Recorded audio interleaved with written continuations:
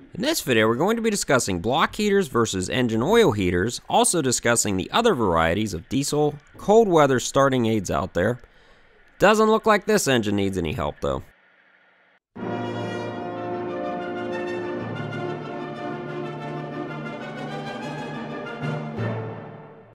Hey guys, this is Josh with Depth Tape Channel, and in this video we're going to be discussing diesel engine cold starting aids. Now what the heck am I talking about? I am talking about block heaters. I'm talking about engine oil heaters, fuel heaters, battery heaters, inlet air heaters, ether start, basically anything that can assist a diesel engine in starting in cold winter conditions. Now, diesel engines are notorious for being hard starting in cold conditions. I have a video discussing why that is, but that is not the topic of this video. To sum it up, basically, diesels are compression ignition engines, and a compression ignition engine relies on ambient air being compressed and heating up and lighting diesel fuel on fire.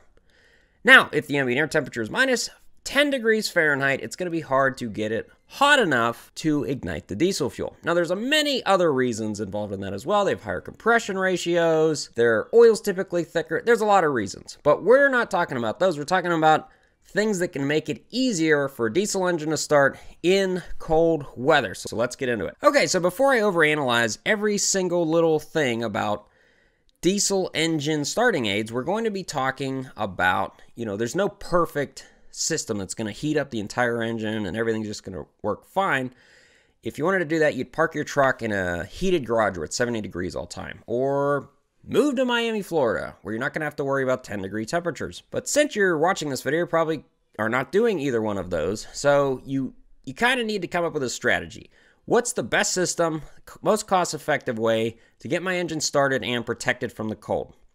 Now, the most popular ones we're going to be comparing, and the most similar are going to be your engine coolant heaters, also known as a block heater or jacket water heater, and compare that to an engine oil heater, okay? So let's compare those two. Okay, so the most popular by far, and one that's typically installed on a lot of vehicles from the factory, diesel vehicles in general, is your jacket water heater, block heater, engine coolant heater. This is typically a 110, 120 volt plug-in heater coil somewhere in your engine's cooling system. It can be by your oil cooler, it can just be on the side of the block. It's going to be in some sort of coolant passage, and it's going to help heat up the engine coolant. Now, there are a lot of advantages to this. First off, they're very inexpensive. As long as you have a 110 outlet somewhere, you can plug them in, and you'll typically leave them on for a while, and they'll help heat up the engine. And the way they do that, of course, is by heating up the coolant, and as the coolant heats up, coolant surrounds the engine block, mostly around the cylinder walls and in the cylinder head. And as that heats up, it's going to just help heat up the entire engine.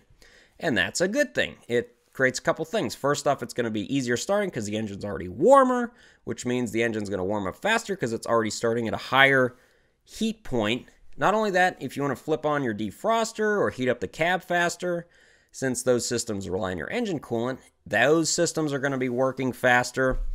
It's a really good design. Now, of course, are there any disadvantages to it? Well, there's disadvantages to everything, but of course it can leak and you could lose some coolant there if something were to happen with the heating element or the seals that seal it. But I would say probably the biggest disadvantage is that it doesn't really help heat up your engine's oil that much. And you might be thinking like, well, the oil's in the engine. Wouldn't it heat it up? Well, it's going to help raise it slightly. But the reason it's not going to help very much is, remember, the coolant and the oil are not in direct contact with each other unless the engine's running, and the only place they're really in direct contact with each other is in the oil cooler. Now, coolant's always in the oil cooler, but oil isn't. See, when the engine's off, about 90% of the oil's sitting in the oil pan, and most of the other 10% is in the oil filter. Now, there's no coolant in the oil pan and there's no coolant in the oil filter normally. So the engine block heater is not going to help raise that oil temperature very much. Not only that, the oil's sitting low in the engine, it's typically sitting in a stamped steel or an aluminum pan, and the ambient air temperature is going to be pulling a lot of the heat out of that oil. So it's not really going to help raise your engine oil temperatures very much. Now, why would you want to heat your engine oil temperatures up? Well, let's talk about the engine oil heater. Now, an engine oil heater, there's a couple different varieties of them. There are blanket types that actually glue on to the outside of the oil pan. There's also submerged types that's similar to the block heater, where they actually go into the oil pan and help heat up the oil directly, typically with a 110 plug. And that helps raise your engine oil temperature. Now, why would you want to do that? Well, the warmer the oil, the lower the viscosity, meaning it's less thick. Now, very, very thick oil, we'll say at 0 degrees, doesn't flow very well. It's very thick. Think of like pancake syrup or gear oil. Very thick. And that has a couple problems. First off, it's harder to get that oil to all your critical engine components, like your bearings, the cylinder walls. Not only that, it's much harder on your oil pump. The biggest problem, though, is the higher the viscosity, the thicker it is, the bigger the pressure differential on the oil filter is going to be. You might think, well, who cares? There's a pressure bypass valve on pretty much every oil filter system, so that when the pressure differential is too high, most of the oil is going to bypass the filter. So that super cold oil is going to hit that oil filter. It's going to have a high pressure differential. Most of the filter is not going to be filtering oil. Most of the oil is just going to go right around the filter. So it's not going to be filtering your oil until the temperature heats up and the oil gets thinner. Not only that, if the oil was cold, it would be running through the engine and actually cooling down all the components you're trying to heat up. That's why an oil heater is important. It'll help warm up that oil, which will help heat up the engine faster. I would say, though, if I had to pick between one or the other, I'd probably go with the jacket water heater. It's just, in general, it keeps the engine overall warmer, and it's more creature comfort for the operator as well. Engine oil heaters, though, important as well. I would say, though, if I had to pick one, I'd go with the jacket water heater. So the next system we need to discuss isn't actually on or going to your engine necessarily, and that is your electrical system. Now, your batteries in particular, when starting, batteries do not like the cold at all. That's why you have a cranking amp and a cold cranking amp rating on every 12-volt battery. I don't know, bro. I took like electrical class at like tech school, and I remember the teacher saying that like electricity likes the cold, so I think batteries would actually operate better in the cold. You know, I don't think that's true. So it is true that current does conduct easier in colder conditions, but that's only through the conductor itself, not the battery source itself. The battery is heavily influenced by the temperature of the battery itself, unlike the conductors themselves, which are better operating typically in colder conditions. As the temperature decreases, the battery is less able to put out as much current. So the colder it is, the harder that engine's going to be start, simply because the batteries are not able to put out as much current if they're cold. Now, what about the batteries actually freezing? Well, this is possible, but something very weird about batteries is that the freeze point changes based on how well they're charged. A 100% well-charged, well-conditioned battery will actually freeze at a very, very low temperature, something like minus 50 degrees Fahrenheit, opposed to a battery that's almost dead. If the battery's almost discharged completely, it's going to freeze at almost 32 degrees Fahrenheit or 0 degrees Celsius. So in general, unless you're going to the Arctic, I would say probably the best way to keep your batteries from freezing is to install some sort of battery tender that's going to keep them purposely well charged, just a little trickle charge. That will actually keep them from freezing and keep them well charged. There are things called battery blankets or battery heaters, though, as well. Typically, it's kind of like an electric blanket that you'll generally just plug in, and it'll be a 110-volt style plug, similar to your jacket water heater or oil heater, and that'll just help heat up the batteries. Now, why would you want to do that? Because even if it's 10 degrees outside, if the batteries are 70 degrees, they're not going to be using the cold cranking amp rating. They're going to be using the cranking amp rating, which is always higher than the cold cranking amp rating. Let's talk about your fuel source, though. Now, fuel is used in general to help cool the injectors and the cylinder head during normal operation, but in general, it just sits in the tank. Very little capacity of the fuel system is in the engine itself. Most of it's in the fuel tank. And on a large diesel truck, you can have, a couple hundred gallons of diesel fuel. So it'd be very difficult to heat all of that up. Now, why would you want to heat fuel up, though? I mean, it doesn't really get thicker per se. Well, It can get thicker. It can actually get to the point where it stops flowing altogether in very cold conditions. But there's a problem with diesel fuel, and in particular, number 2 diesel fuel. There's different grades of diesel fuel. There's number 2 and number 1. Number 2 is the most common. And the problem with it is, as it gets cold, usually around the freezing point, although that can vary, there's something called a cloud point. And in normal diesel fuel, you have waxes that form, paraffin waxes that are normal. This isn't an additive or anything. These are just in the diesel fuels. And these waxes, as they get cooler, start to solidify. Now, this doesn't necessarily injure anything in the system, but they can form large wax globs, and those globs can plug up your fuel filter. Now, unlike the oil filter system, your fuel filter doesn't really have a bypass. It's one way in and one way out. So as the waxes start accumulating around that filter, generally it's going to be your primary fuel filter, your fuel water separator.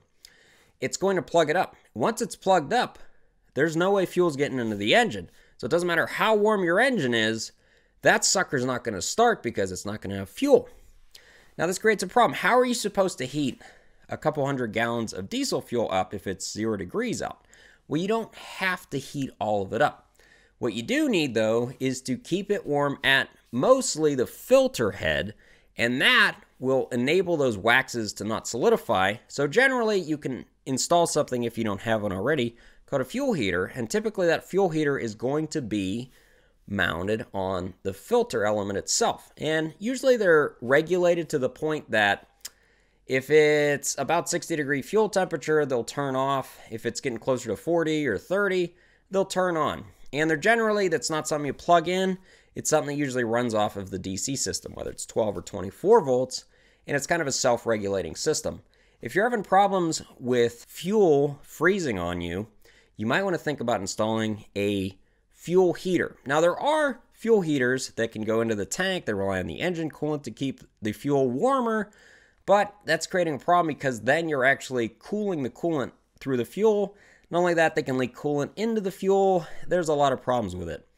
Generally, once the engine's warm, you're going to be pumping fuel into it, and it's going to be drawing some of the heat out, so that will help keep the fuel temperatures up slightly. Okay, so now we need to talk about basically active cold starting aids. These aren't ones that you're going to plug in and wait for something to warm up or something preventative like a fuel heater. These are something that when you crank it, you want that engine to start right away, and you need a way to basically heat up the air or add some sort of external combustion to the cylinder to help it start faster. So basically what we're talking about here are glow plugs or inlet air heaters opposed to an ether injection system. Now both of these are they're not there to protect your engine at all. They're basically just there to help it start easier. One is safer than the other, and basically neither should ever be used at the same time. So let's get into basically what's a glow plug, what's an inlet air heater, and then what's an ether injection system. An inlet air heater or glow plugs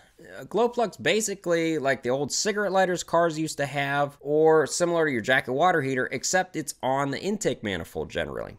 And all it's there to do is to help raise the intake air temperature slightly. We're not talking, 10 degrees to 400 degrees. It's just going to raise it from maybe 10 degrees to 80 degrees. And that's going to help that combustion process in the cylinders. It's just going to help it start easier. Glow plugs are doing the same thing. Typically, glow plug is in the cylinder somewhere, and an inlet air heater is in the intake somewhere. Now, why did I say you don't want to use an ether injection system and an inlet air heater or glow plug? Well, ether is super, super, super flammable. That's why it works so good. You spray it in as a mist, goes into the cylinder. Under normal combustion or compression, it's just going to explode. It's going to help the engine start moving faster, even if the diesel isn't necessarily igniting. Would you want to spray that super highly flammable liquid or mist onto a glow plug or an inlet air heater? No, you don't. Now, in general, I don't really recommend ether injection. Ether has a host of problems with it that overuse can damage your engine slowly over time or very, very rapidly. Ether can wash the oil off the cylinder walls. It can cause pre-combustion, all sorts of problems, okay?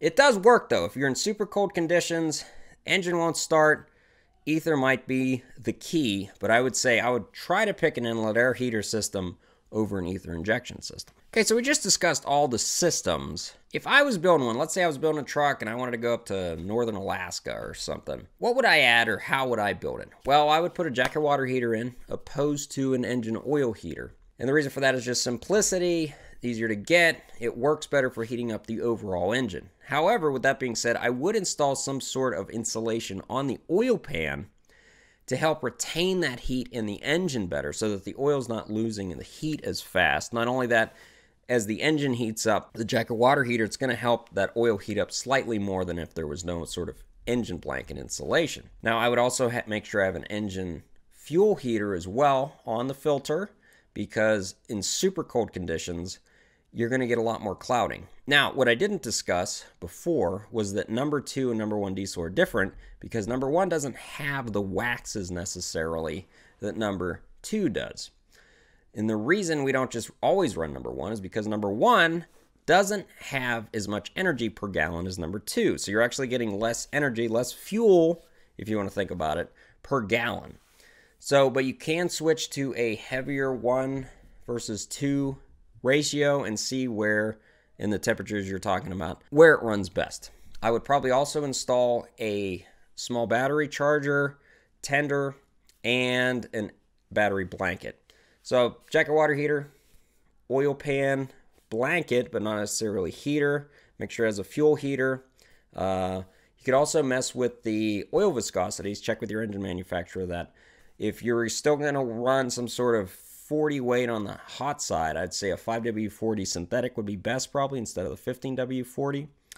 And then get those batteries nice and warm and make sure they're well charged. You should be good to go. Thanks for watching.